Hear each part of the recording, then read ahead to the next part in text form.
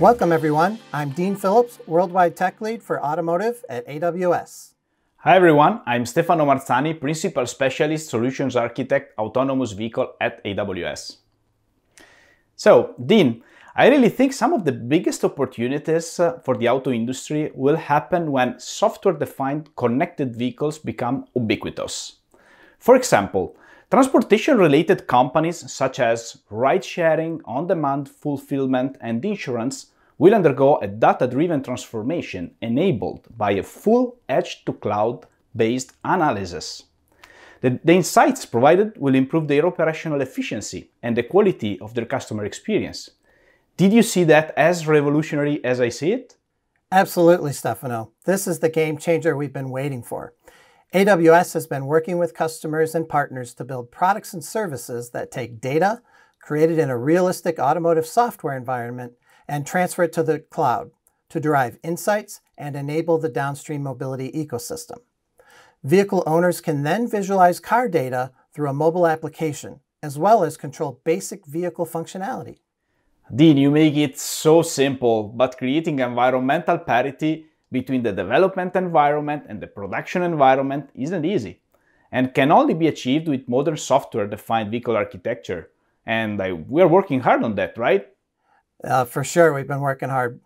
But let's hear from one of our premier consulting partners, Luxoft, so they can explain an end-to-end automotive connected vehicle scenario built on top of our AWS Connected mobility solution and AWS IoT Greengrass version 2. Hello and welcome. My name is Kyle Taylor, Director of Regional Solutions based in sunny Seattle. Here at Luxoft, we've been working hard to enable the digital transformation going on inside the automotive industry.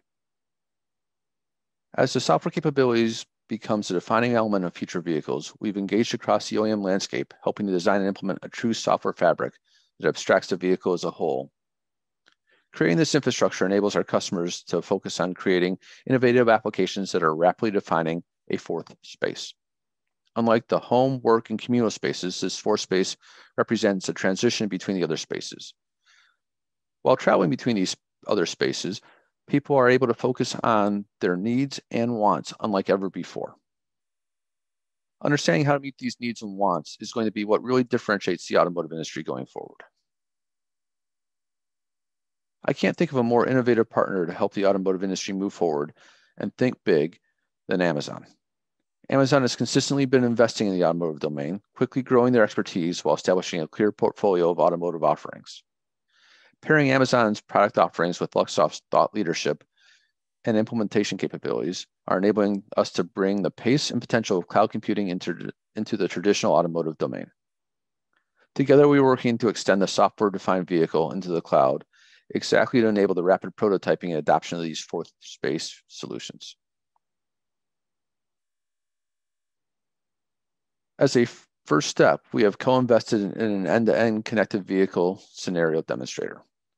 This demonstrator connects embedded applications running on a vehicle with both a mobile application and a neutral server.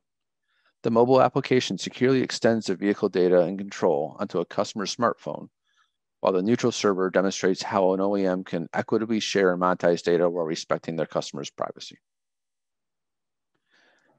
As we look at the history and future of the automotive industry, we see that embedded applications traditionally were written on bare metal or on an OS, on an individual ECU. That's evolved now to where people are writing applications on either classic or adaptive autos or middleware that abstracts the domain controllers.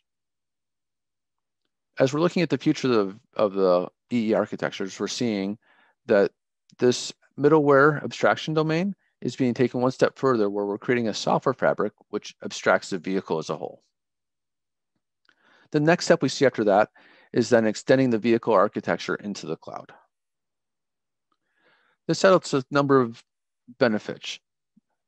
The first and biggest is that you get to manage the vehicles as a fleet and be able to implement things around application lifecycle management, remote deployment, and after-sales features that really help an OEM take control of the user experience.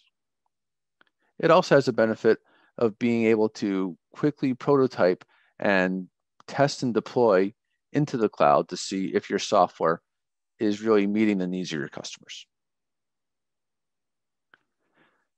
Here at Luxoft, we worked together with Amazon to create this demonstrator solution.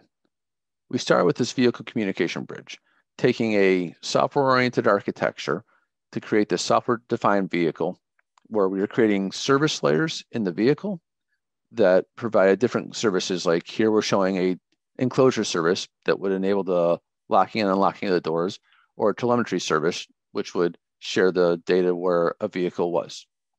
So these services are commonly used across the vehicle, and applications run on the vehicle would consume the data and provide features to the driver of the vehicle.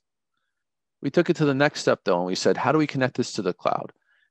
And how do we do this in a software-defined way? So we took these services and we created a bridge between the vehicle and the Greengrass container. We took basically the functionality that was connecting it to a cloud and we abstracted it into Greengrass.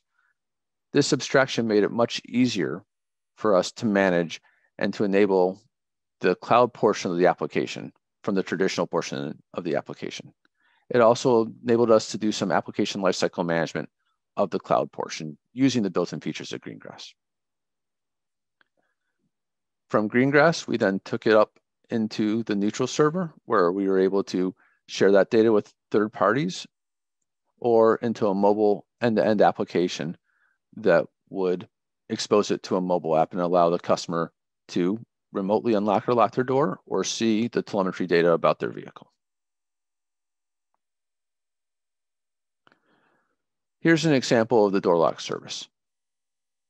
It went from the vehicle up through Greengrass, out to the cloud, and then to the mobile end-to-end, where it eventually ended in the mobile app. Here's another example using SNS to share events to the mobile app. So the key here is that we really provide a blueprint for our customers to see exactly how to use Amazon and combine it with the in-vehicle services, especially around a software-defined vehicle. This allowed us to create a lot of value for our customers. This architecture is a great place for them to start when they're trying to do the same thing themselves and figure out how to take their software-defined vehicles and extend the cloud as a part of it. This also is an example of an aligned investment from the ecosystem that was able to help meet our customer needs. Finally, this helps create a faster time to market while de-risking the R&D by having this accelerator provided by Amazon and Luxoft. I'd like to thank the team that worked hard on this demonstrator, because without them, it wouldn't have been possible. I'd also like to thank you, the listeners, for hearing our presentation and sticking with us. I hope you have a great day.